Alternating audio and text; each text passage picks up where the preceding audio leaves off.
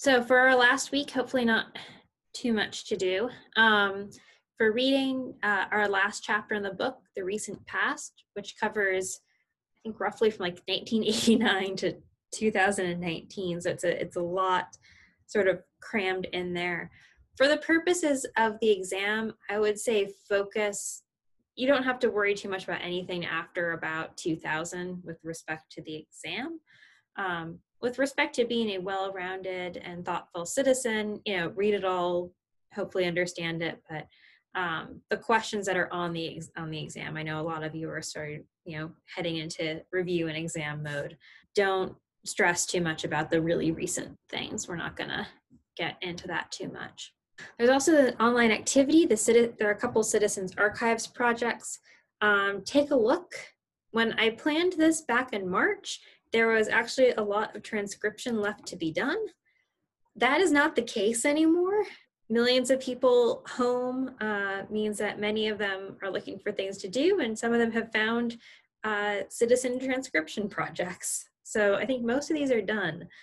But I would still like you just to take a look at the websites and what these projects are and how sort of crowdsourcing history has become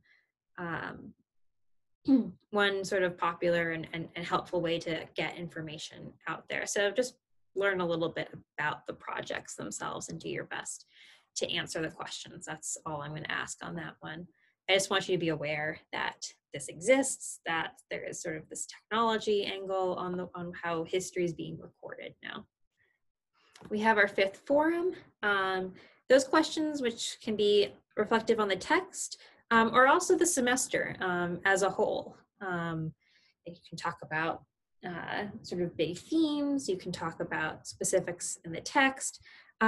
Also, feel free to think and ask and reflect about the experience of having this weird hybrid semester because of a global pandemic, or reflect on our current situation. It's a much more sort of open approach to wrap up everything. And this week's questions from Ann Mills, Bruce, Ellie, Jacob, Luke, Olivia, and Shelby. Again, our final exam review will have a Zoom session to review questions Wednesday from 10:30 to 11:30. And then extra credit for this week. A couple of these, so Boys in the Hood and The Truman Show, I haven't found streaming. If you can find them or have them, you're very, very welcome to take a look or to watch them, or if you know them. Boys in the Hood talks about it's a coming of age story set in South Central LA in the late 80s, early 90s, when gang culture and gang violence starts to really take hold there. The Truman Show is kind of an interesting, particularly now, even though the film is from 1998, when we're just barely beginning sort of the reality show era. So it's about a man whose entire life, unbeknownst to him, is a TV show. And is very public. So it sort of pre-stages, sort of the dilemmas of like reality TV. Also in the age of social media, it's really interesting to look back. It sort of says a lot about, how life is curated or projected to other people, which many of us do on our social media accounts. It's a very sort of visible and curated life. Other options for this week, the film Philadelphia, which is on Netflix.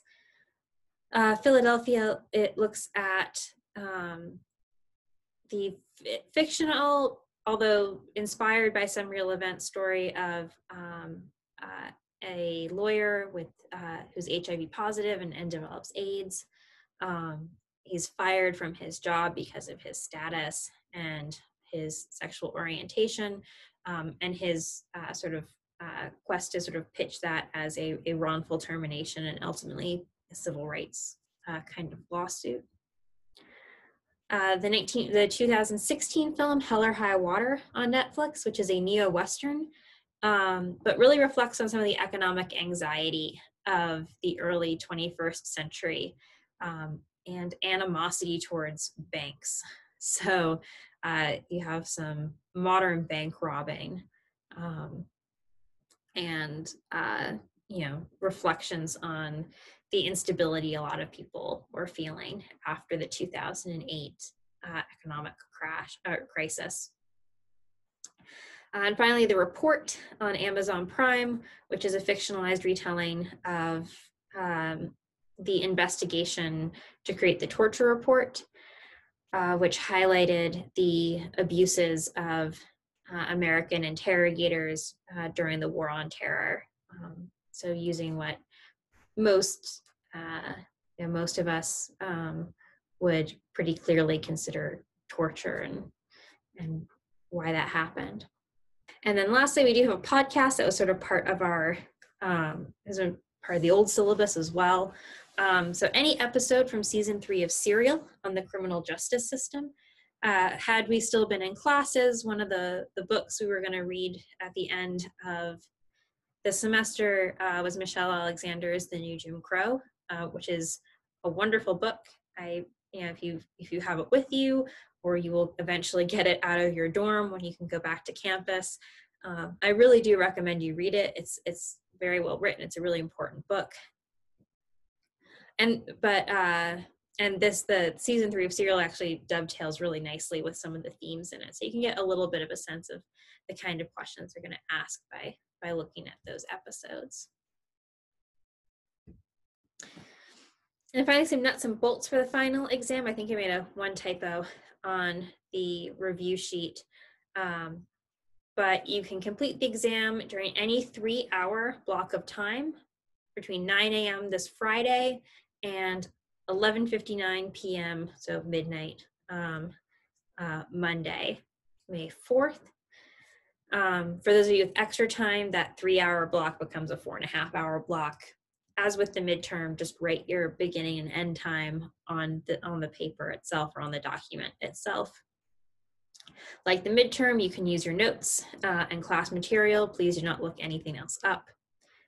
Like the midterm, it will be a choice of 2 essay questions. Each question has 3 documents you need to use, and the questions will assess your ability to analyze documents and discuss major themes in U.S. history over time. So essentially, hopefully, nothing should be too unusual. This really will be just like the midterm. The point value is the same, so the format's the same, and the expectations are the same. Technically, you have a lot more time, but I don't think personally, because I have the point values the same, I don't think it's fair to expect like more from the final exam. So this should hopefully not be something that's too intense or stressful. And then you can just resubmit those on Google Classroom as a Word document, Google Doc, or PDF. Okay. Well, then we're going to head into lecture for today. But first, if everyone can go to the chat function, since we are in the recent past, just to get a sense of, where our own experiences overlap with history, I'd like everyone just to take a couple minutes and type into the chat function the first thing that you personally remember that was deemed historic, the first historic event that you lived through. Okay, so we've got a lot of Hurricane Katrina's, 2008 election, Iraq War. Yep, that's come up before. So yeah, we have a lot of similarities, which is to be expected. Most of you are around the same age. And we have the idea of these sort of big events that take place as making history. And sometimes that's the case and sometimes not. But I just want to acknowledge that as we get into this final chapter, we're starting to hit events that you might remember, that certainly your parents probably remember. And the writers of this book sort of remember as foundational and formative events in their own lives. So that's really part of how we're going to shape and structure class going forward, and how big events sort of shape the way the lenses that we're going to use to look at history. So this chapter takes us from the end of the Cold War, which is sort of one way of thinking about how foreign policy, domestic policy worked in the United States. Everything was through a Cold War lens that ends by 1991. And sort of from that time period on, there's been this sort of search for a new, clear framework. And for a while, that was the War on Terror. I think that's changed a little bit now, but we'll see that sort of shifting going on in this chapter. All right, so I do want to start by just briefly noting the changes going on in the Soviet Union to bring about the end of the Cold War, and I'm going to go through this quite quickly. But just, at least we think that U.S. spending was the main, or the arms race brought the Soviet Union to its knees, and the United States won the Cold War alone. A lot is going on in Eastern Europe that many Americans were sort of unaware of until the Soviet Union broke apart. So these events happening behind the so-called Iron Curtain. Life was becoming increasingly difficult in the USSR and Eastern Bloc by the 1980s, economically, socially, and politically. Economic overextension and inefficiencies in manufacturing led to shortages, which could not be mitigated by international trade, because the ideal that the system was trying to do was have a completely internal economy, which was not working. This was especially bad between 1964 and 1982, and again in the late 1980s. There were human and environmental disasters, like the Chernobyl explosion in 1986, which was followed up by outrage of cover-ups about the severity of the explosion. The military was stretched too thin during this period, not to oversimplify or make false comparisons, but you can in some ways think about the Soviet invasion of Afghanistan in the 1980s as the Soviet Union's Vietnam. It was longer than expected, bloodier than expected, and it's a case where there were troops who didn't entirely understand why they were there, and who were not coming home to a particularly supportive home country. Meanwhile, democratic movements were going on in many of the Warsaw Pact countries, and independence movements in parts of the Soviet Union itself, particularly in the Balkan, or the Baltic states, excuse me. And also the emergence of subcultures, including punk and goth, that were sort of challenging establishment ideals. During this period, the General Secretary of the Communist Party and then President of the Soviet Union was Mikhail Gorbachev. He inherited a stagnant economy and a bloated bureaucracy, and found himself in a particularly difficult position. Ultimately, he had pushback from hardliners in his own party, on the one hand, and liberalizers on the other hand, who wanted to do away with the single party system altogether, which put him ultimately in an unstable position, and ultimately his leaving power.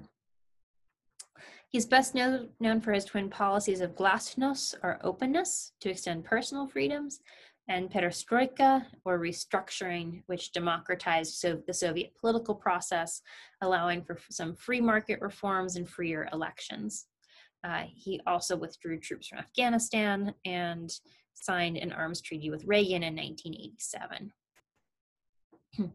Despite these changes, or perhaps because of them, there was a desire to push them further, and that started to happen in some ways all at once, particularly to observers in the West. It felt that suddenly things were happening. A non-communist prime minister in Poland as a result of the Solidarity movement, Hungary, revolutions in Romania and Czechoslovakia. The Berlin Wall came down in 1989 and Germany was reunified a year later. Free elections in Bulgaria in 1990. The Warsaw Pact dissolved in 1991.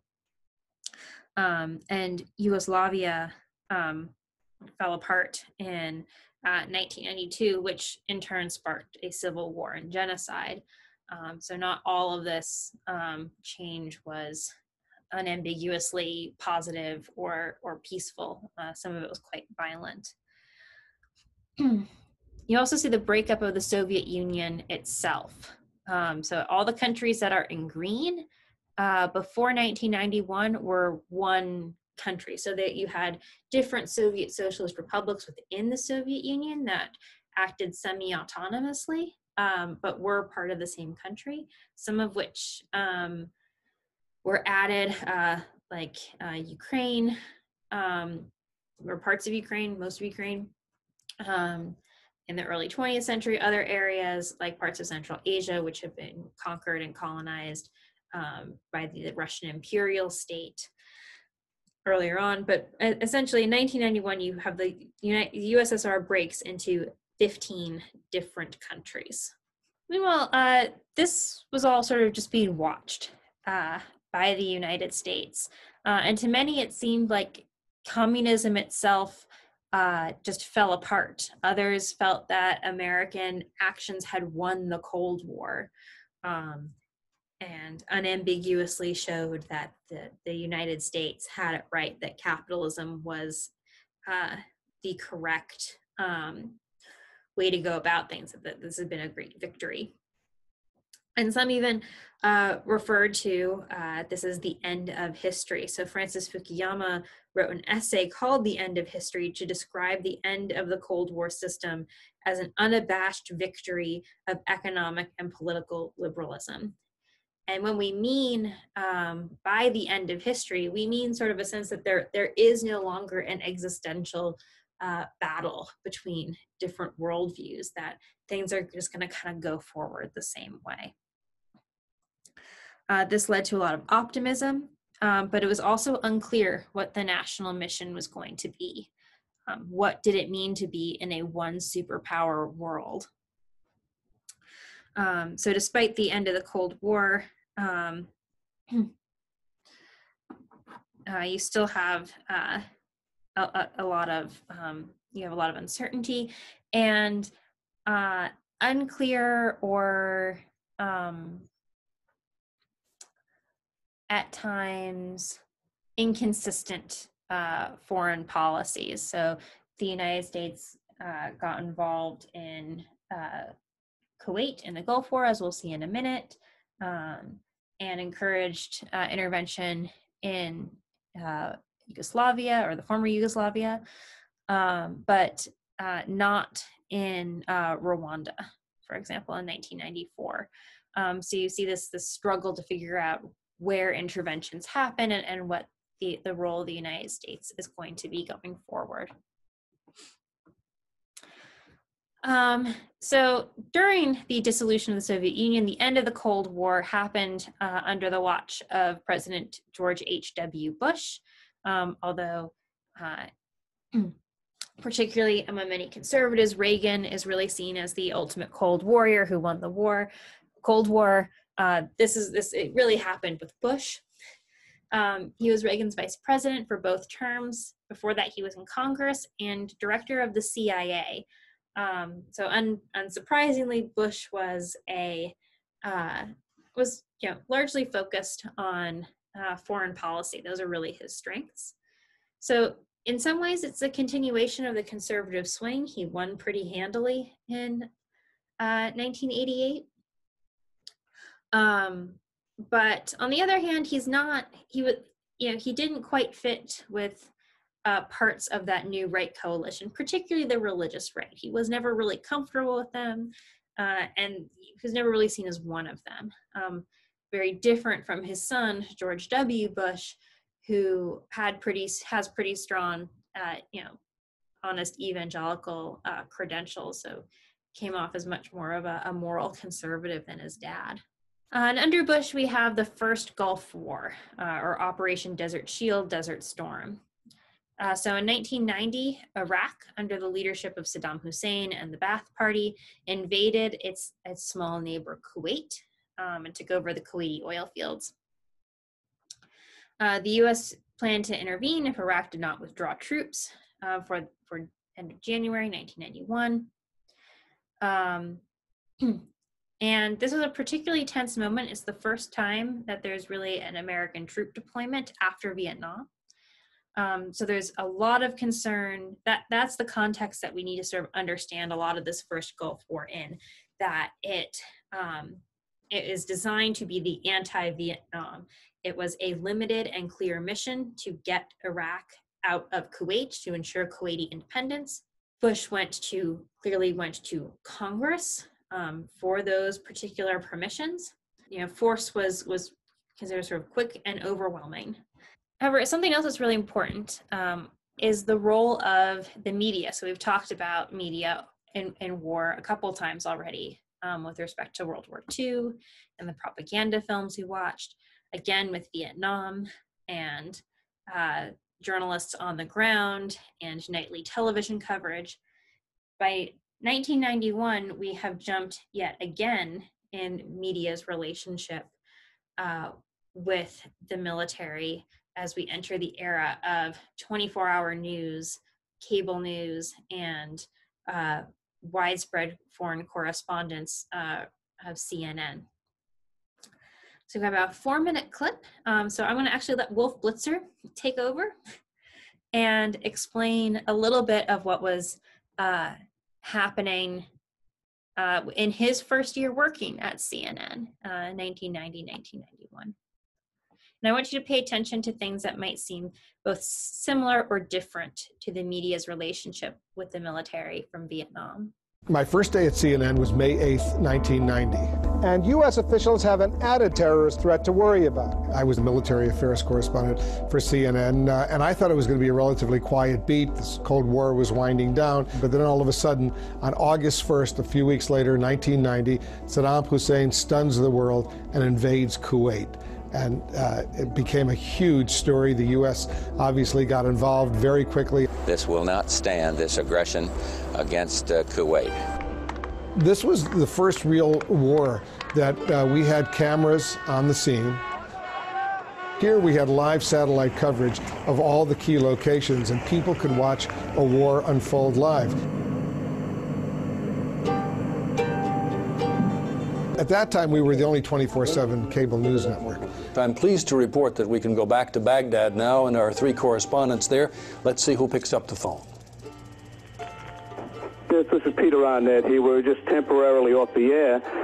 I remember very vividly, I was at the Pentagon covering the war. The air war was starting, and the Iraqis responded by launching Scud missiles against targets in Saudi Arabia, where the U.S. had deployed thousands and thousands of troops. I remember they started launching Scud missiles at various targets in Israel. I am told that the U.S. and other allied air forces are revisiting many of the original targets, making sure they were completely put out of commission. And so I checked with my sources at the Pentagon, and they told me exactly where that Scud landed. And we'll be, as the Secretary said, we're going to be as forthcoming as we possibly can, all at the same time. Innocently, I went on the air and reported that. Well, all hell broke out. Generals were calling me, top Pentagon officials, "What are you doing, Wolf?" And I was confused. I didn't know why they were so upset.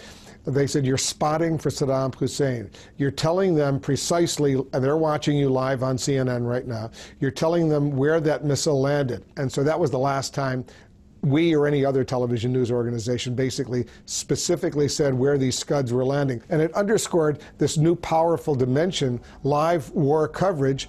Innocent reporters could inadvertently provide information that could result in the deaths and the destruction of a lot of people. So you didn't want to do that.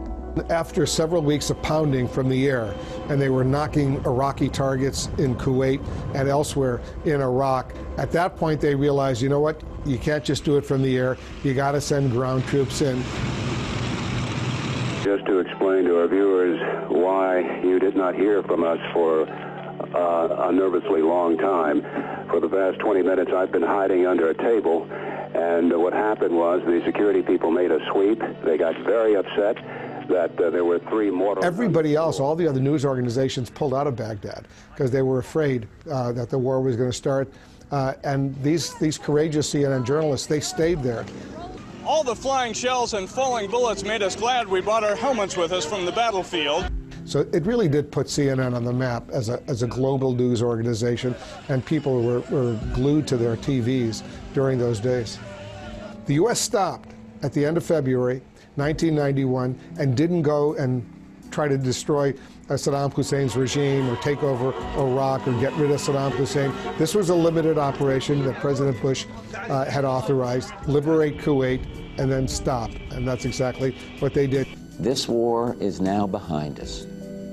Ahead of us is the difficult task of securing a potentially historic peace. I was extremely proud that I was a member of that CNN team that covered that first Gulf War. Here at the Pentagon, we are broadcasting now from the CNN office at the Pentagon. I think we really did it in a responsible way.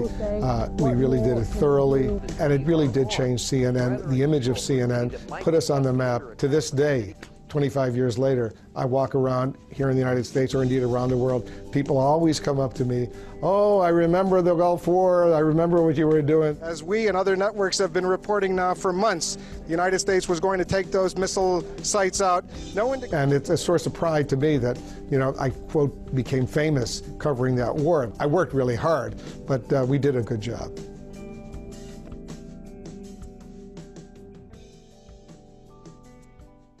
All right. So briefly, what are some things in the video that stood out to you as important about the way the media covered the Gulf War, either similarly or differently from Vietnam? Yeah. So the coverage was live. They could just satellite information either from phone calls or actually sending video more quickly. It was also around the clock, so it wouldn't all be sort of edited and condensed for a nightly news segment at the end of the day. Anything else? Or why that might be important? Yeah, so you have this sort of new relationship where, you know, because of that constant stream, and not just is it live and constant, but it's CNN, it's cable. And sort of from its inception, it was designed to also be a global news outlet. So yeah, that particular story about like, you know what, Saddam Hussein has CNN. He and his generals can watch this too. So be careful, you know, having that, need to be sort of careful about what's reported is sort of emphasized in this world. Anything else? Well, yeah, so again, this is really sort of a change, again, in the way that the media works with major events, particularly, you know, international events, military events. And this kind of back and forth and, you know, real-time demonstration of violence starts to become normal in the 1990s and early 2000s with the rise of cable news. You know, CNN was there for the Gulf War. They were there again in Kosovo a little bit later in the 90s, in the Balkans, and of course with the War on Terror starting in 2001. Those were conflicts that were you know, constantly on television and in real time.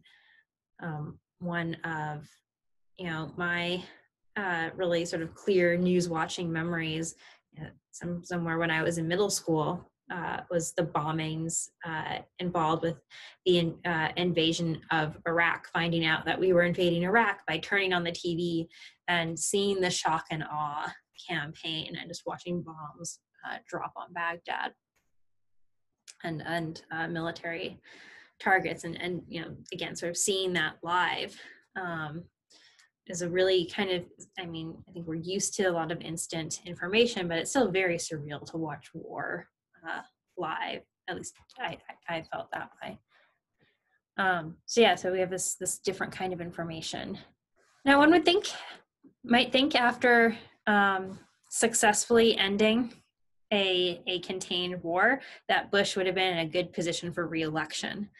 However, as noted on the campaign war room of Bill Clinton, it's the economy, stupid. And the Gulf War coincided and was followed by a pretty bad recession. Really set in 1991, leading Bush to break actually one of his campaign promises by raising taxes to try to cope with it. He was never popular, of course, with the right wing of his party, and he faced a primary contest from Pat Buchanan. He won the primary, but you lose, as a sitting president, typically you tend to lose a lot of political power if you are challenged by someone in your own party. It sort of marks that you don't have the confidence of your own constituents.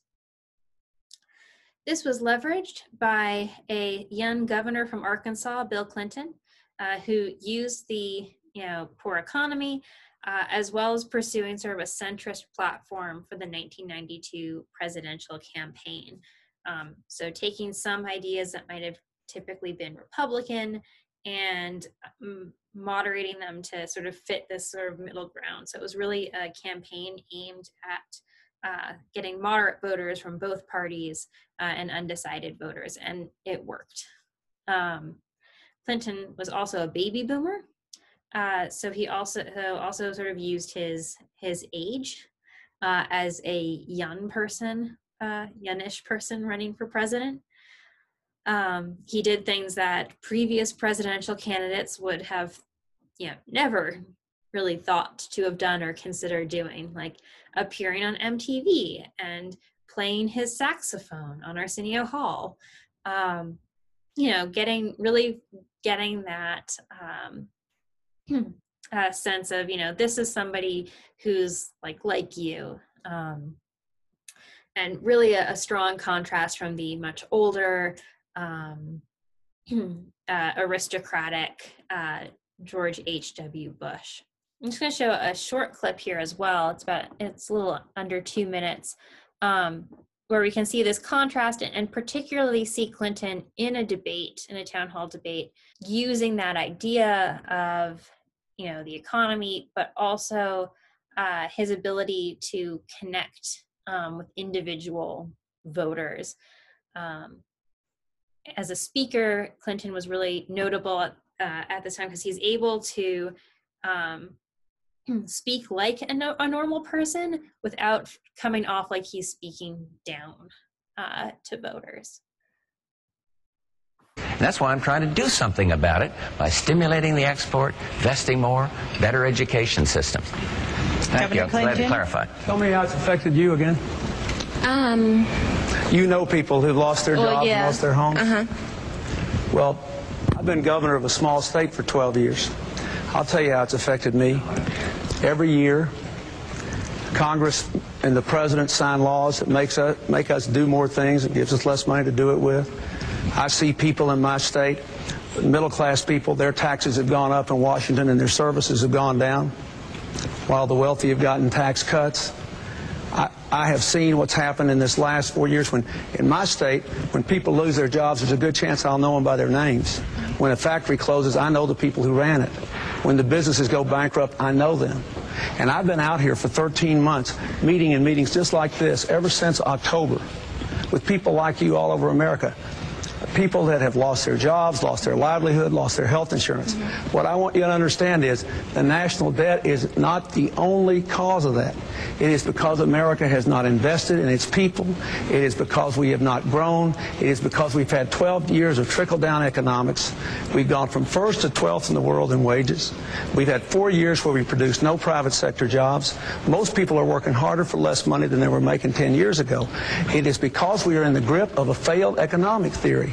And this decision you're about to make better be about what kind of economic theory you want.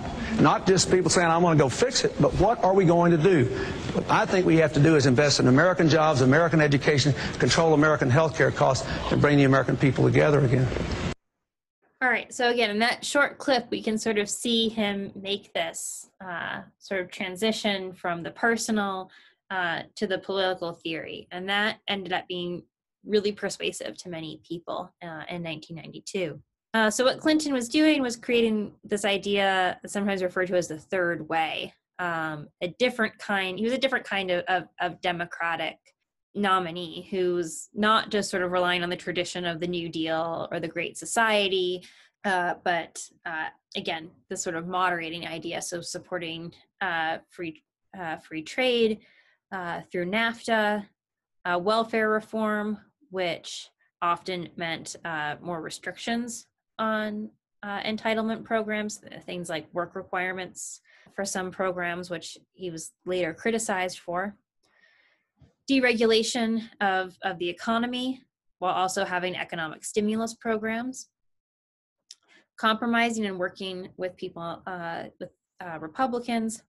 And then in blue, because it's the one that really definitely didn't happen, universal health care. So we can also see in that short clip a new political discussion around healthcare. So it's during the 1990s, late 80s, and expanding and continuing to be a major problem throughout the 1990s and early 2000s. High numbers of people who are uninsured and higher medical costs. So when things like Medicare, Medicaid, Social Security were put in, the concern was that the elderly, so people who were on fixed incomes, and poor people were unable to afford healthcare.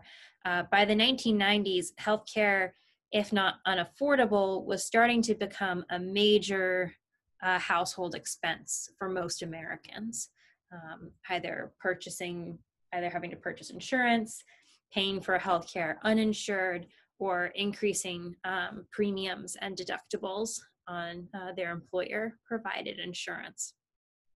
So we start to see this become a big conversation piece. Clinton, by the way, was impeached. Like every other president so far who has been impeached, he was acquitted, and it was pretty much a party line vote on that. Leading into the 1998 midterms, some wanted to undercut, and the right wanted to undercut Clinton's popularity. So there are various investigations into business dealings of both Bill and Hillary Clinton, and also investigations into Bill Clinton's sexual history. First, Paula Jones, a former employee who sued him for sexual harassment, and then most closely tied to the impeachment, his sexual relationship with Monica Lewinsky, a former White House intern. Clinton denied having sexual relations, which detractors claimed he said it under oath, which was claimed to be perjury, therefore an impeachable offense. Clinton said he didn't lie and just had a apparently very narrow definition of what sexual relations means. You can look up the details yourself on that one, but the important thing is the sort of impeachment and acquittal, and also in the context of more recent events, it's also worth noting that this went very differently than we might imagine something like this happening now. The idea, it rarely came up, for example, that Lewinsky had been a college intern and he had been the president, where we might see this now as a major sort of Me Too moment. That was pretty much ignored, and she was seen as being sort of having equal control in this relationship, which definitionally we would now say is not possible. But also sort of a note there of how things have changed in the last 20 years. Very quickly to wrap up, 2000 election, Al Gore distancing himself from his president in light of the impeachment scandal, but largely sort of following the same kind of moderate Democrat principles against George W. Bush, who was governor of Texas, son of a president, and really represented that new coalition of the right from the 1980s. Once again, we have an American election where the person who becomes president does not win the popular vote. It came down to a recount in Florida to decide the electoral vote. and a Supreme Court case to confirm the decision of the governor of Florida, Jeb Bush, who declared the election for his brother George. All of this, which was a big deal, was very quickly overshadowed by something far more impactful and frightening, the 9/11 terrorist attacks on New York and Washington, which fundamentally turned attention away from domestic policy and focused on the new war on terror, creating a paradigm analogous to the Cold War and its power to shape international narratives. It's you're with us or you're with the terrorists, and shaped a lot of what happened going forward. And finally, to do a very a jump cut to 2008. Before we leave, I do want to leave us sort of on this 2008 note of challenges to that paradigm with the election of Barack Obama in 2008. So by 2008, Democrats in particular were ready for a candidate opposed to the escalation of the war on terror, particularly as some of its successes came out, an invasion of Iraq with sort of false information about weapons of mass destruction, and highlights of abuses of suspected prisoners in Abu Ghraib in Iraq as well. Furthermore, once again, the economy has something to do with this. So a housing bubble burst in late 2007 after mortgage lending practices that were very questionable in hindsight started a chain reaction that collapsed the global economy. So Obama ended up running on promises of hope and change, marking a return in some ways to sort of New Deal and Great Society ambitions of Democrats, of not necessarily just walking a middle ground, but doubling down and saying, no, we believe in stimulus and big projects, universal health care, which was attempted again, as well as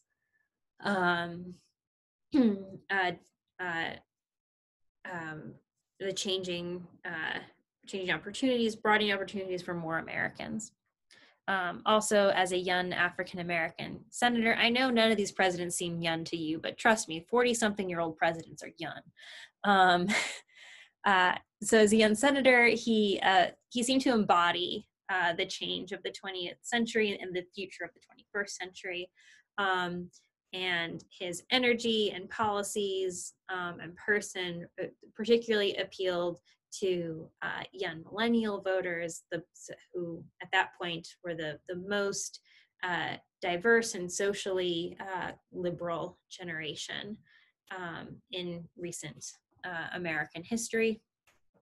For many of whom 2008, including this millennial, this was their first presidential election. All right, so we're about 5 minutes over and I will stop there. Thank you all again so much for being here, for working through this really bizarre time. And thank you for being one of, as I mentioned, for those of you who were here at the beginning, I am actually moving on to a permanent position elsewhere next year. So this is you're one of my last Sewanee classes, and I just want to say that you've been great. And if I don't see you in the review session, have a wonderful summer and next year. And I hope you all stay safe and healthy. So thank you, everyone.